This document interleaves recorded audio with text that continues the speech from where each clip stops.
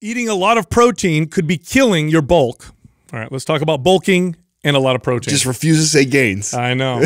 Well, you know why? It's specific about bulking because you know it's funny. So I got where did I do this? Kill your gains too, no? In bulking, yeah. I was no. So here's why. I was talking to somebody the other day. I think it was on a. Oh no, here's what it was. I was on the NCI group last night with the trainers and coaches, and there was a young lady on there that was talking about having a client that was a hard gainer. It was a female client, really skinny, who feels really full eating anything over 1,200 calories. Yeah. And she's like, what do I do? It's going to be it's really hard for her to eat more than 1,200 calories. She's super full and she's got a super fast, based on her appetite, her metabolism is faster than what she's eating. We can't get her to gain any muscle. And I said, well, what's her protein intake like? Mm-hmm. And she said, oh, we're aiming for a gram of protein per pound of body weight. And I said, that might be the problem. Yeah, she's eating all protein pretty much. And from natural sources too. Yeah. And so here's the issue with bulking is that, yes, a high protein diet does help with muscle gains. It's also the most satiating macronutrient. Protein will kill your appetite faster than carbs or fats, much faster. So if you're eating a high calorie diet and you have a fast metabolism, you're trying to put on size, and you're eating a lot of protein, can make it very, very challenging. Now, the interesting thing is studies show that high protein or really high protein is more important on a cut than it is on a bulk, right? So when you're bulking, as long as you're eating like 0.6, 0.7 grams of protein per pound of body weight and your calories are above surplus, you're doing fine. It's when you're cutting that you want the higher protein because it preserves muscle and it, of course, helps with appetite. But I remember this with myself as a kid trying to eat more food. If I ate too much protein, it would kill my appetite. I couldn't eat anymore. It becomes a chore really fast, and that's where I think supplement companies, really like peered into that and tried to make it so you get as many calories as possible and make it, try to make it palatable so you could consume like 1,100 calories in one sitting, but man, you'd pay the price as you're digesting it. Well, I really think there's a fine line here because I also went through the phase where I was eating plenty of calories, but I wasn't getting in a bulk. Yeah, but I wasn't getting enough protein. Yeah.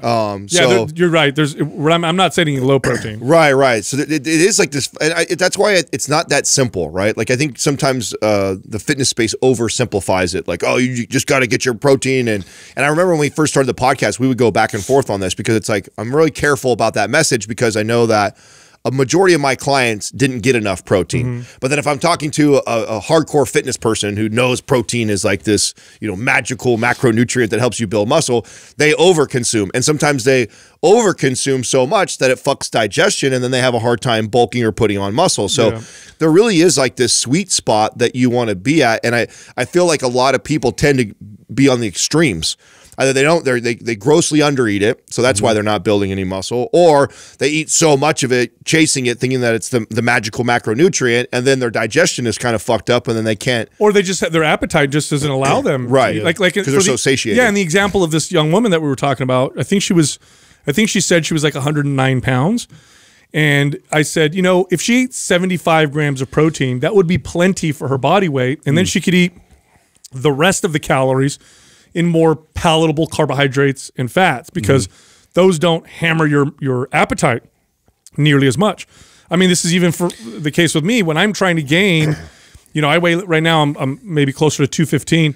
215 grams of protein for me, if it's from food in particular, because I can add shakes and shakes don't do this as much. But if I eat 215 grams of protein in food, my appetite is shot. Yeah. It is really hard. Yeah, so I know we've given the advice in terms of like trying to cut down where we start with protein. Would you reverse that in this situation where you're trying to like go carbs, and then fat and then protein in terms of like the order of it? Yeah, it depends on the person. If it's one of those situations where and you know what, I think it's important to paint the context that I'm talking about people who are challenged with eating enough calories to be in a surplus. Yeah, that's who we're talking about. Right? Yeah, so if it's easy, if a surplus is easy for you, then maybe this is not that big of a deal. But if you're somebody's like, man, I can't eat enough, and it's really hard for me to eat all the calories that I need to in order to gain any additional muscle, in that particular case, I would say, okay, so long as we're getting, about, like I said, 0.7 grams of protein per pound of body weight, After that, go for the more easily digestible, palatable macronutrients, carbohydrates, and even fats, right? Fats and carbohydrates, especially when you combine them with salt or a little bit of sweetness, are very palatable. Protein is just, and we know it's a fact, it will bring down your appetite. I mean, you eat a bunch of chicken, especially lean chicken or lean protein, and you're just like, I can't eat anymore. Well, I also think here's an example, right, of where, and something that we don't advocate for, but where it sometimes makes sense is eating processed foods and foods that are super palatable. More palatable. Yeah, just because it's, I mean, I did that when I was trying to hit my when my calories had to be like 4,000 plus. It was just, it's hard, man. Yeah, it was impossible to do it with all whole foods. Yeah. I mean, maybe I could do that once in a while, but consistently to maintain that muscle mass that I had to pile on. But the thing that I did was I made it a rule that, okay, I'm going to get like all of my protein intake that I need through whole foods and natural sources, and then I'll pile the calories on after that. Like, so it was like, okay, I still was eating, a bulk of my nutrition was coming from clean, quote unquote, foods. And then it was like, okay, I just had this dinner, you know, it'd be really tough for me to have another, like, and I hit, let's say I hit all my protein, what I need to as far as hitting my protein targets, but I'm like short 1,000 calories. Be really hard for me to have a double or a triple serving of the dinner I just had, but I definitely could sit down and have some ice cream. Or I could definitely sit down and have like Magic Spoon cereal. I could definitely do something that was super palatable like that, or processed, that would help me do it. And I know we don't, for health, it's not the ideal thing for you to do, but for someone who's really struggling with putting weight on or bulking, that was a strategy that I found I had to do in order to break through that struggle. Yeah, for me, it's like, you know, as long as I hit right now 150 to 170 grams of protein through food, then I'll eat the rest in more palatable, you know, macros. You know, like I'll have, you know, potatoes, and I'll even fry the potatoes sometimes. White rice is good, but I'll add butter to the rice, which makes it more palatable, and salt. And then at the end of the day, for me, it's easier to add a shake for the protein. Because if I have a lot of protein from whole natural foods, my appetite's, it's done. I just can't eat anymore. It totally that's what I'll do if I'm still chasing protein. But what would happen sometimes is, you know, when I was, again, back to the 4,000, 5,000 calorie days, I'd hit my 220 grams of protein, you know, at like, say, 3,000 calorie mark. But then I knew I needed another 1,000 calories. Now you're throwing the other stuff on. Yeah, that's where I would slap on the ice cream or do something like that to keep my calories. You know, I remember I had a client just like this, and it was somebody who, and it was a woman who just, I don't know if you guys, and this is not super common, right? It's 9 out of 10 times it's the opposite. It's somebody has an issue with eating too much.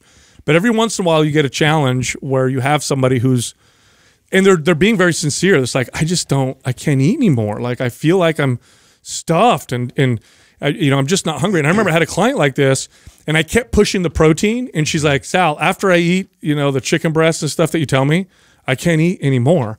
And then I said, you know, let's try cutting your protein down a little bit and seeing if we can get more calories by doing that. And it totally worked. She was able to eat more food as a result and then gain, you know, some muscle. And again, the studies show this, that the upper limit for most people for gains from protein is around 0.6, 0.7 grams per pound of body weight if you're relatively lean. More than that, and you really don't get any additional benefit. Now, the additional benefit you may get from eating more than that is really good when you're cutting, because there seems to be a muscle preserving effect when your calories are low, and also the appetite suppressant effect that you get from protein. That's really handy when you're trying to cut. But when you're doing the other side of that, oh, that can make it really hard. And what's the theory or the science behind that? Is that when you're low calorie, I mean, your calories is what gets converted over into sugar and energy and fuel. Yeah. Because you're low calorie, you have minimal amount of that. So then the body starts looking for other resources. I'm assuming that's why a higher protein diet in a calorie deficit is more advantageous than a higher protein diet in a bulk. Yeah, you know, I'm going to say this very carefully because I know context matters. You're going to get somebody who's going to get all, but I mean, for the general population to get an understanding, like that's kind of how I would try and explain. Yeah, and really protein. And again, I'm going to be careful with this because context matters quite a bit, and it's not as cut and dry as it's going to sound right now. But protein has an anabolic effect. High protein has a pro-muscle building effect. So it's like you're sending a build muscle signal while you're also cutting calories. And cutting calories generally is a get rid of muscle signal. Catabolic. It's catabolic, right? Because your body's always trying to balance the energy, and a great way for it to do it is reduce muscle, because muscle's expensive. It burns a lot of calories. So eating high protein in that particular state tends to preserve more muscle. Now, the reason why I'm careful with this is because people will hear this and be like, oh, cool, the more protein, the better, and I'm going to build more muscle if I just eat a ton of protein. It's not that simple.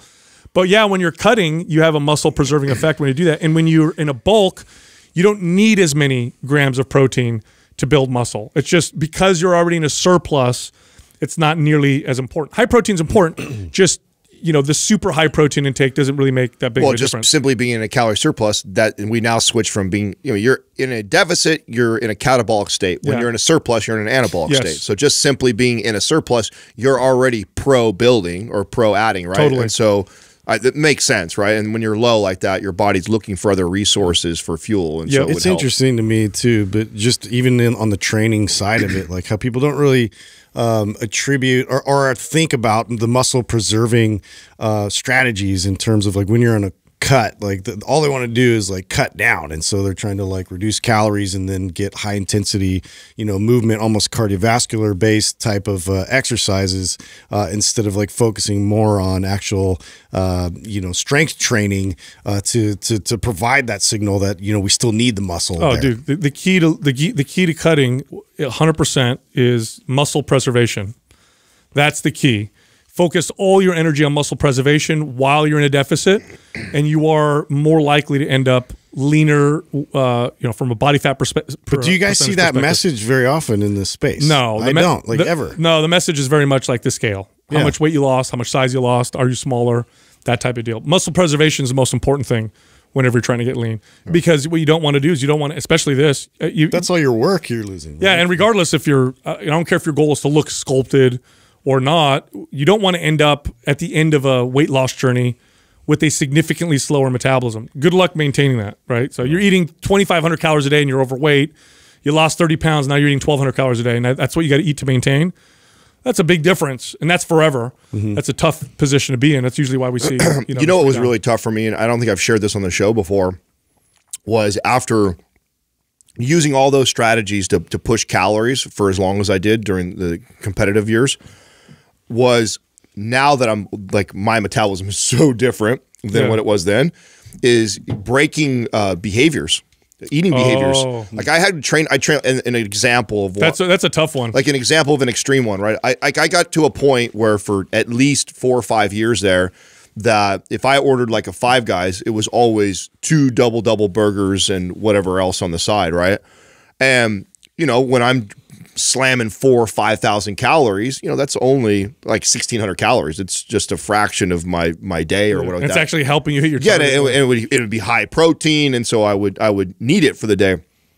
And because I got so used to doing that if now like Katrina and I, we just ordered Five Guys the other day, and it's my natural thing is to order 2 of those. It's like, I mean, I'm like more like 3,000 calories a day right now. But, for the longest time, I would still do that. I would still go back and still order that and then way over consume, but think I need to eat that much. It took me a while to get out of that mindset of I don't need that much anymore. And just one of those will satisfy me. It'll give me my caloric intake I need. But I trained myself so hard on always pushing the calories for such a consistent period of time that you get these habits of certain dishes that you eat or like that, and the serving size that you would do it in. Totally, and the reverse is true. Right. Yeah, like right now, right, I've been trying to bulk. It's been really hard. Now my metabolism's way faster than it's been in a long time, especially ever since starting TRT. So I've gained some muscle. Metabolism's really fast.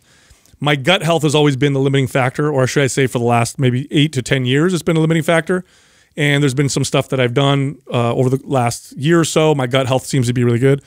So I'm pushing calories, and it's really weird and really hard because my eating habits were the way they were for so long, where, I didn't eat all the time. I didn't have to worry about eating all the time. That's just it was better for my gut health, and that's what it was, my metabolism.